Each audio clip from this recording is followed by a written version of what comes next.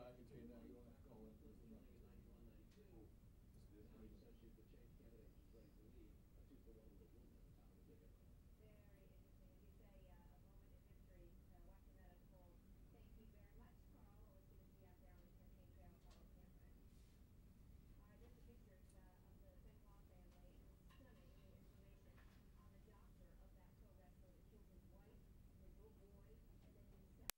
Guys in here working for you that have kind of blown it. Yeah. Well, they're done. We're throwing them out the door. It's time to turn off all cell phones and pagers, Blackberries. Disconnect your bureau phones, or I'll gladly do it for you. Hey, Jim. How you doing? Thank you.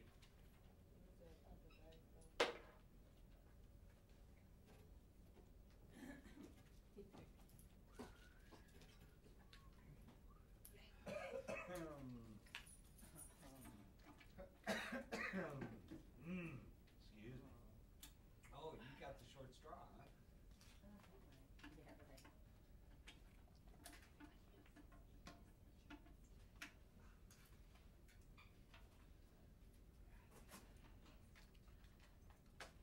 This is going to be his breakout session, I think. No, this is going to be his breakout session.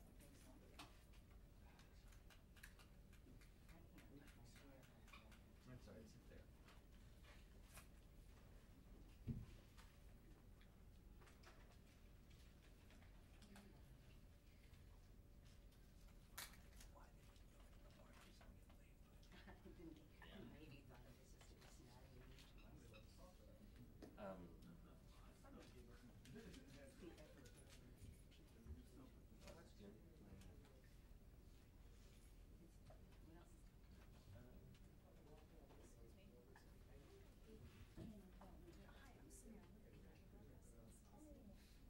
All these homemakers.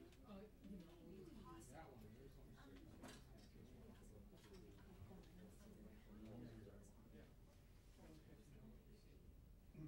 But still.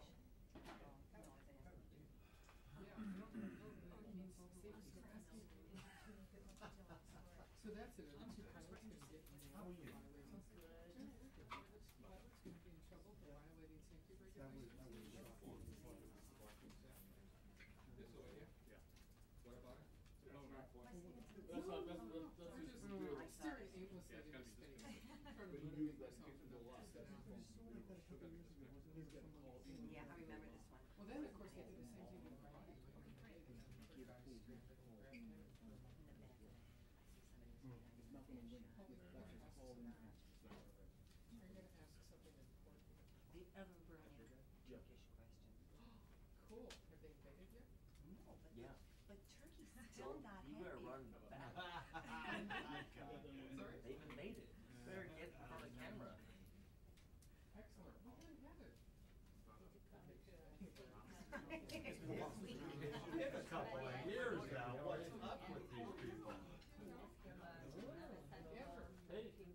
We're going to report that Turkey's invaded Iraq. Okay. What the heck?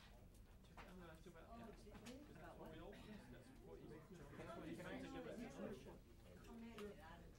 Why is it? Things are improving. Things are improving. In such a briefings, I know that he can.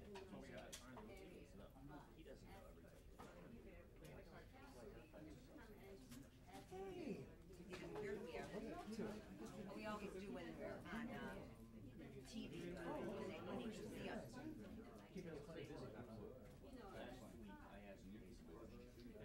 Last week, I asked him, article by and his answer, he basically said, and it's on all these blogs.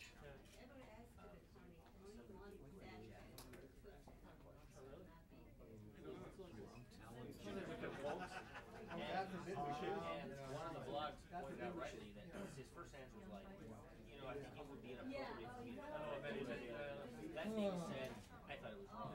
No, really, people laughed in the room when he said that. Do we need a blog to point that out?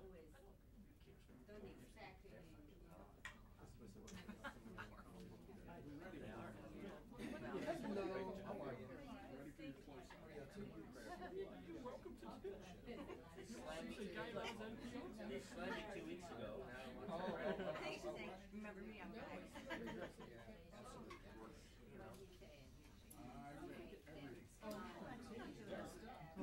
in town, I don't think, regular, unless they can't see you.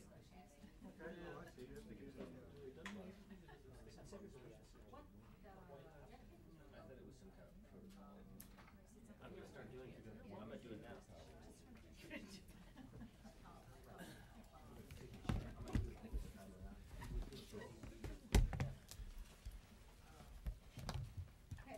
Good afternoon.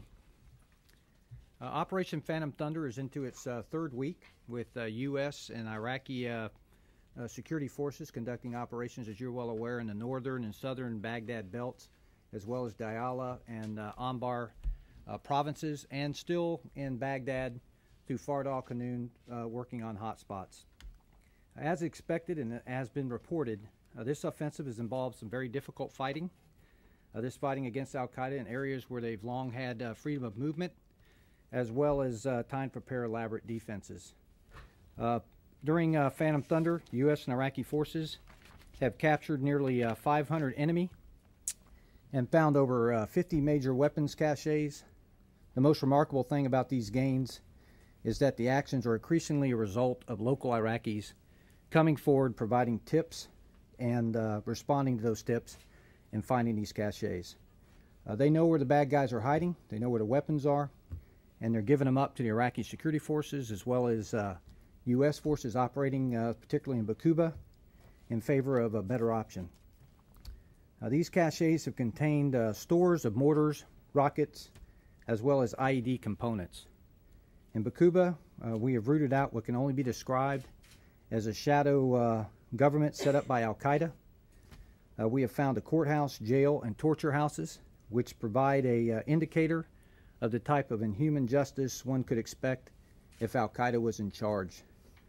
We've cleared over 120 deeply buried IEDs, numerous booby-trapped houses, some that were so extensively booby-trapped that instead of being, EOD, taking them and disarming them, they had to be blown up. These facilities and the local al-Qaeda authority demonstrate more than anything I could say about the nature of the enemy and their continued willingness to commit horrific atrocities against the innocent Iraqi people.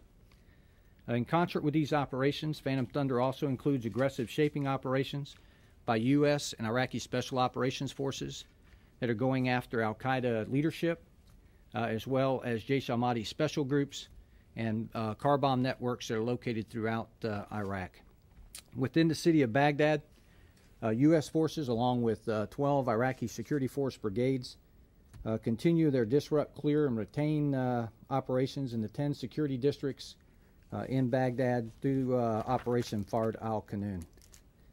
As Phantom Thunder continues to squeeze al-Qaeda and other insurgents, we expect them to oppose our progress by trying to inflict high numbers of casualties among the Iraqi people, as well as coalition forces, by using asymmetric weapons like suicide bombings, high-profile attacks, and buried IEDs. In Afghanistan, NATO's international security forces and the Afghan security forces have seized the initiative, as I stated, during the spring offensive in 2007. We have yet to see a summer offensive from the Taliban. On July 2nd, Operation Adalat concluded in the south with over 250 Taliban killed, as well as Taliban sanctuaries, operations, and lines of communications disrupted. In the eastern region, Operation Maiwan, this marks the first Afghan National Army offensive led by them and involves U.S. forces in support. This is a significant step in the development of Afghan national security forces. Maiwan is aimed at separating the enemy from the populace, and removing the Taliban from the Ghazni belt. As I close, I think it's important to remember that tomorrow we celebrate our 231st anniversary of our freedom. And as we celebrate here, we should keep in mind that our very best that our nation has to offer is standing on point and fighting for freedom. I ask that you keep our servicemen and women in your prayers, along with their family members. And with that, as we celebrate our 4th of July tomorrow. And with that, I'll take your questions. Yes, ma'am. Sir, Turkey's military chief, again today, criticized what he's calling a lack of cooperation from the international community regarding the PKK problem in northern Iraq. And you mentioned last time you spoke to us that the U.S. is cooperating with Turkey on this. Can you be specific about what that cooperation consists of? Turkey has been an ally with us on this global war on terrorism, and I know that's no secret. We've worked with them. We understand their concern with regards to the PKK terrorists that operate both in southeast Turkey and that have set up some safe havens within northern Iraq. We continue to work with Turkey as they prosecute the war on terror. We continue to work with them as an ally in this global war on terrorism. We have several opportunities where we have worked with them, both as a cross-section of intelligence with the Turkish government, Turkish military particularly, and we'll continue to do so. Since they don't think it's enough, could you sort of say how you assess the successfulness of your efforts? Well, I tell you, from a military perspective, we have a great relationship with the military in Turkey. We do the training. As far as any other initiatives, it might be something you might want to take on the policy side with regards to what we're doing with Turkish. But we've worked with them in the past. We continue to work with Turkey. Right now our focus is on Iraq. Our military's focus is on Iraq and the situation in Iraq. And I know, as the Secretary of Defense has said, any disruption or up in northern Iraq would not be helpful at this time. Yes. Yes, ma'am. The U.S. Army released a report yesterday indicating that a gunner shot at 2 friendly positions in Afghanistan in March of 2006. The individual who was responsible for that was not actually questioned. We're just wondering if he was going to be questioned. Will he be disciplined at any point? Well, I can't speak specifically on the issue you're talking about, but I can tell you that anytime there are issues or allegations or incidents where friendly fire takes place, they are thoroughly investigated by the commander. We don't normally discuss those things while they're in investigation, but normally the commander takes those particular investigations, and we take those particular pieces seriously, and we do investigate them to the fullest extent. Yes, ma'am. On Friday, we understand that the Joint Requirements Oversight Council agreed to validate the Army's request for more than 17,000 MRAP vehicles. How fast can those vehicles be made? Has the JROC actually approved 17,700, which was the Army's request? How fast can they be produced, and can they be produced in enough time over the course of the next year to get those 17,000 to Iraq? That's a good question. I can tell you that they have validated 17,700 for the Army, and I believe 3,400 for the Marines, and approximately 300 for our Special Operations Forces. I can tell you, as the Deputy Director for Regional Operations, I'm not the best person probably to ask as far as how quickly they can be produced. That's probably something better served for the J4 section and piece. But I can tell you that I know that the commanders in the field want those produced as quickly as possible to get them out to our soldiers and Marines that are out there in the fight. So, and that's about all I know on that. Yes, sir. General, I noticed that you mentioned both in talking about Iraq and Afghanistan the number of enemy that have been killed recently. Do you think that the enemy body counts is a real measure of success in these operations? Well, I can tell you that personally, I don't think that that's necessarily a indicator, particularly when we're looking at military efforts alone are not going to win the fight, whether it's Afghanistan or whether it's in Iraq. We're primarily providing security in order to shape and give time and space to the Iraqi and Afghan governments so that they can formulate their security forces in order to take the fight to the Taliban and take it into Al-Qaeda, particularly in those two countries. So body counts is not necessarily something that we get into. It's not something that I advocate as a success measure or gauge success on, but I can tell you that those are just indicators that we're taking the fight to enemy, that the enemy's still there. It's also indicators that it's still a dangerous place out there. And but as far as success can be measured, I think we measure success on the security, primarily securing the population enabling governance to take place within Iraq and Afghanistan. Those are the important indicators that we look at. If I could just follow up, but when you mention these indicators, whether it's the number of enemy killed, or the number of deeply buried IEDs, or weapons caches that are found, or in fact the statement that there are increasing number of tips coming from local Iraqis, those are all things we've heard over and over and over again over the last 4 years in innumerable briefings. So I guess my question is, what indications are there that anything is going better now than in all those previous times, and we're also given these sort of positive indicators? Yes, sir. And I would say, I get what you're trying to get at. I would probably say we ought to wait until General Petraeus comes in September and makes this assessment and kind of ties in those pieces.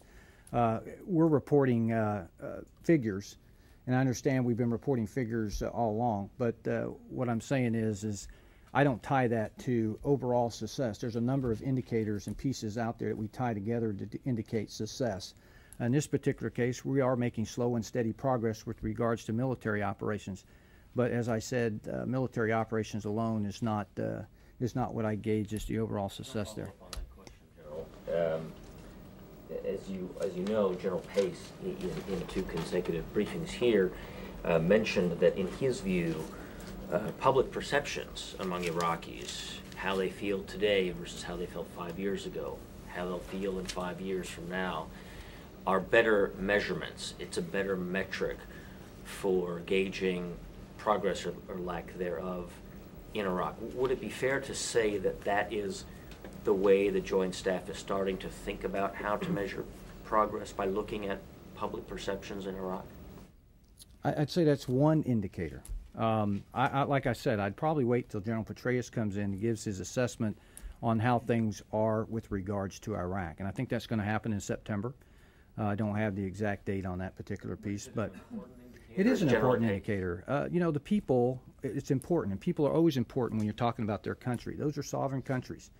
You know, and people and protecting the people and the populace are absolutely critical to conducting operations there. In Anbar, what's important is the people are coming forward because they're tired of the indiscriminate killing, and they're pointing out the IEDs, they're pointing out the weapons caches. These are all accelerants. These are all things that the enemy uses in order to create high-profile attacks and to create mass casualties. Is that a positive sign? Absolutely a positive sign. Is it something we want to continue happening? Absolutely want to continue it. And those type of initiatives are spreading. They're not just in Anbar, Salah ad-Din. They're also happening in Diyala. So these are positive. We see them as positive signs.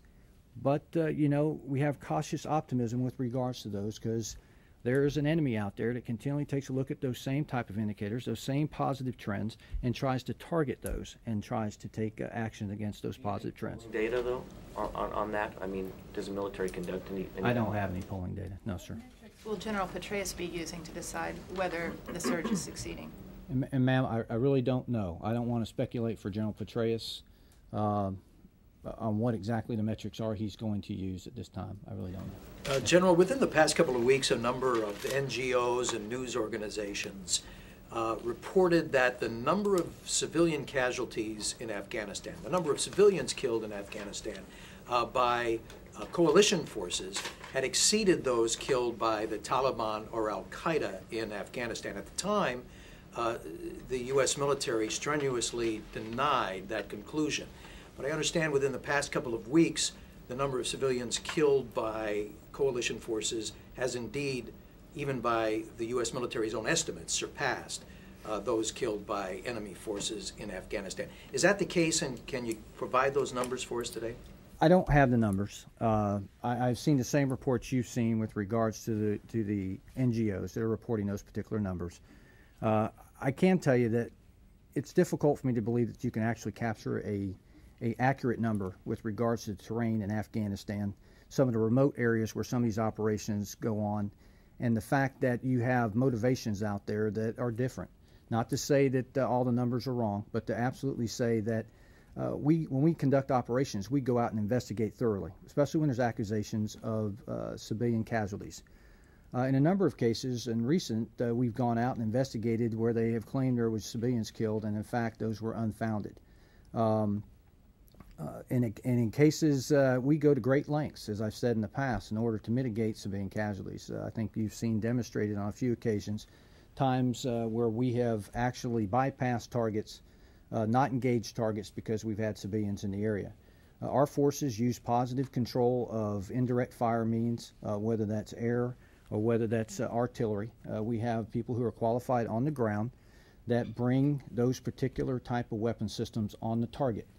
For example, you probably recently read in the press what happened in Diwania with regards to indirect fire from the enemy into a forward operating base there, firing approximately 75 rounds into that camp. Well, what I can tell you is that camp, those rounds that were fired, all those rounds did not necessarily fire into the FOB. Matter of fact, a great amount of those rounds actually fell short of the forward operating base and fell into the city of Diwania. The F-16 that was launched was not only launched to protect the FOB, it was also launched to protect the citizens of Diwania from these indirect fire attacks. And when the F-16 was overhead, we had positive ID on 3 buildings where the fire was emanating.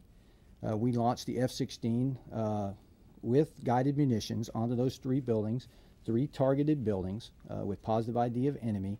They hit their intended targets and had secondary explosions out of 2 of those buildings. So we use precision weapon systems. The enemy, on the other hand, fires from highly populated areas once again, fires in densely populated areas, concentrations of civilians, fires with an indirect fire system that is not an accurate system, not a point weapon system, and indiscriminately kills civilians.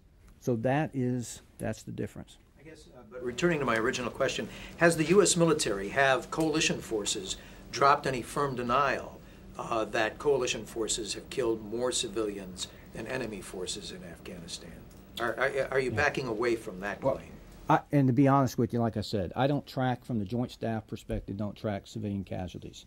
I know that the theater tries to go and investigate as they happen, and they go out and do thorough investigations of those sites. But so I would, if to answer your question, if we're backing off or are we denying, I wouldn't be able to do that from here. And so from the Joint Staff and from the J-33 regional operation perspective, I don't have an answer to that. I can tell you that we do go investigate. A number of those occasions we have gone investigated, we have found those claims to be unfounded, but we have found that in a number of occasions the Taliban uses those civilians as human shields, and in some cases when we do target, and there are civilians that have been killed as a result of targeting, those are reported. Yes, sir.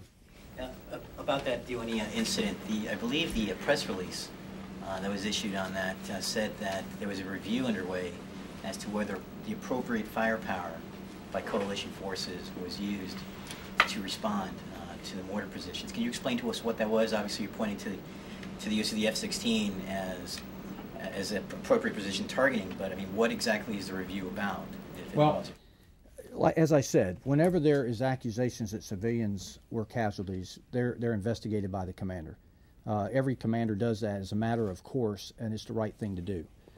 So in this particular case, I'm sure because of the accusation, once again, it was reported that there's a commander out there that's doing the appropriate investigation. They take a look at those particular reports to see if they're founded or unfounded, and then report when they have complete investigation and the facts are made available.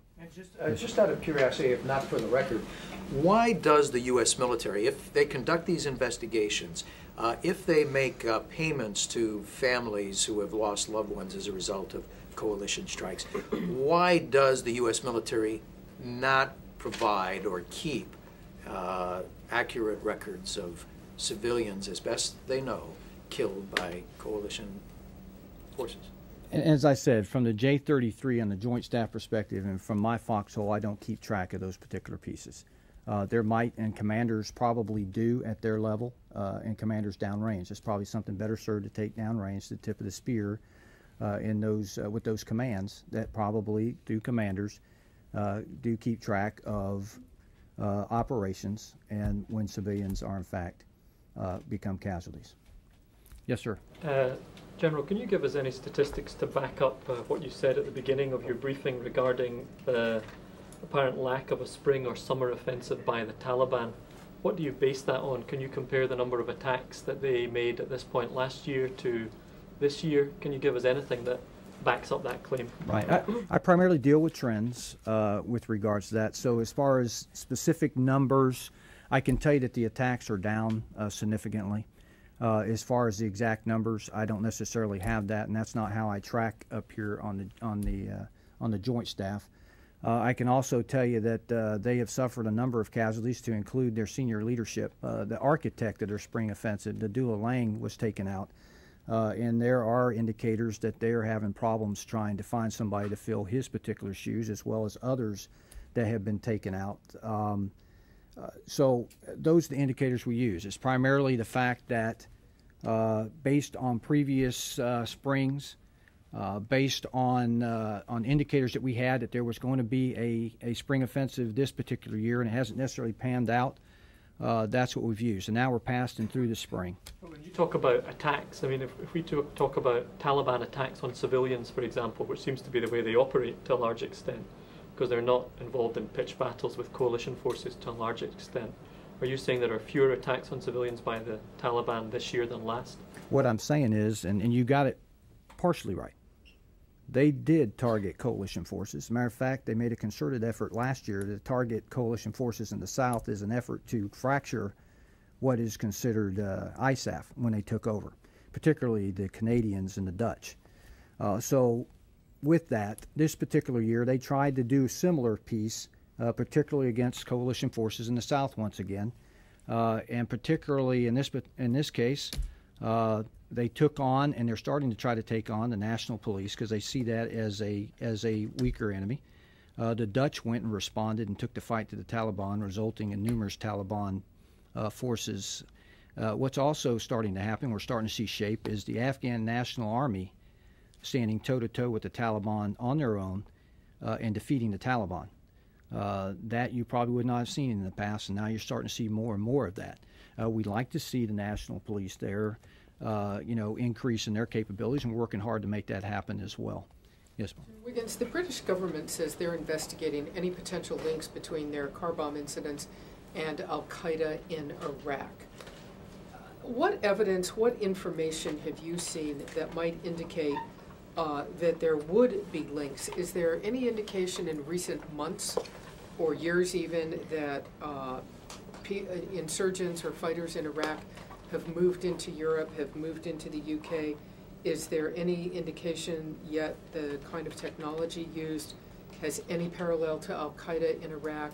Has the British government come to the US military, which maintains, of course, a forensic database on all the car bombs and IEDs in Iraq? Has there been any discussion in your world about this? Not necessarily my world. I mean, I've heard some discussion in regards to car bombs.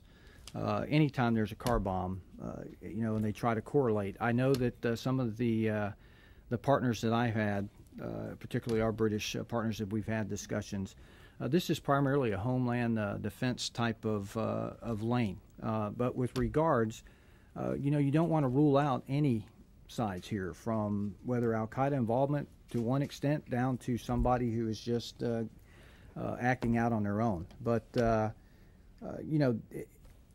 with Iraq, the car bombing piece, I know that there's a lot of forensic data that's being developed. I think that's going to probably better serve to be asked for Homeland Security because it's a policing function, and I believe the British allies that I talked to specifically when this happened, just through a course of a discussion, stated that that was a police function going on in Britain, and that they're continuing to work that and roll up and arrest these people as they come across them. Have you seen any indications of movement or interest by Iraqi insurgents or al-Qaeda in Iraq in moving from Iraq into Europe, into the UK, into Germany?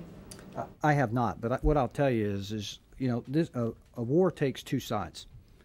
And in this particular case, the enemy has, back since 9/11, has been trying to destroy the freedoms here in this country, as well as in Europe. That has never stopped being an aim. The fact that we took the fight to them in Iraq and we took the fight to them in Afghanistan is desynced them, made them a little more difficult. But, I don't think that their aim has changed. This United States was their first battleground by launching 9/11. The fact that they're out there trying to do that, I don't think is any secret or any surprise to America, nor Europe and the Brits. Yes, sir. General, you described at the beginning of your briefing the large number of deeply buried IEDs. Could you give us a little bit more detail on what these IEDs are looking like as well? Do you see any kind of shift in tactics by insurgents towards burying these mines for any reason, because they're harder to detect or because they're more lethal, they're directed against a certain kind of coalition or U.S. technology? Right. What I'll tell you is, as you're well aware, when General Petraeus talked at getting at these areas where we have not been at with any continued presence, and getting at these areas where where Al-Qaeda has had an opportunity to build VBIEDs, for example, of which in Bakuba we have discovered 9, one of which recently was a fire truck IED. So they're building them larger. They're using trucks. In these particular cases, in areas where we haven't been, they've had the opportunity to emplace these particular IEDs in areas, and then through the course of time, they have a lot of patience with regards to these particular weapons. They become camouflaged, they become over the top, and then it's just a matter of time before they either through whatever the triggering device engage them. Are they buried deeper? Yes, because it gives them time. But getting at these areas, what that does is restrict their freedom of movement in these particular areas, makes it harder for somebody with a shovel to dig something very deep. And also you now have the local citizens that are out there identifying these people and turning them in. It's made it more difficult. I can tell you that in Anbar province, where we've had these tribal initiatives go on, we have had 70%, of IEDs, particularly, that have been found and cleared in those particular areas. We've also had a 40% reduction in attacks. That's a direct result of local populace getting involved, similar to what we have here in the United States. If somebody went out and did something suspicious activity, it would be reported to the police. The other thing is they're reporting these particular things to the Iraqi security forces. As well, in larger numbers, and that in fact is due in large course because they're building a credibility with the people. We have built these neighborhood watch programs through these tribes. We're getting them integrated into the police support units that are established, getting to be a part of the Iraqi security force structure, and that is working out very well right now. Last question, please. Yes, sir. Any figures, General, for how many casualties are continue to be caused by IEDs, especially since the surge began, and particularly the last few months where the U.S. deaths are so high? Secretary Gates has given a round figure of roughly 70%. I wonder if that's on the increase, and can you be more specific than that? Well, like I said, from my perspective, we deal on trends and percentages, not necessarily specific numbers, but I can tell you that one of the things that has happened through the Neighborhood Watch and the and Safe Neighborhood initiative within Baghdad and setting up security checkpoints and other things, it's made it harder for Al-Qaeda to get at the civilians, although they still execute high-profile attacks. But about 70%, 75% of all attacks, or these type of attacks, are basically going against coalition and Iraqi security forces now as opposed to civilians. In that, about 70%, as Secretary Gates said, causes U.S. casualties. You say you don't have specific numbers, but how are you developing your trends if you don't have specific numbers? Well, I get those, sir. I get those reported. That's probably commanders downrange. We get reports provided to us. We kind of track those trends. Thank you.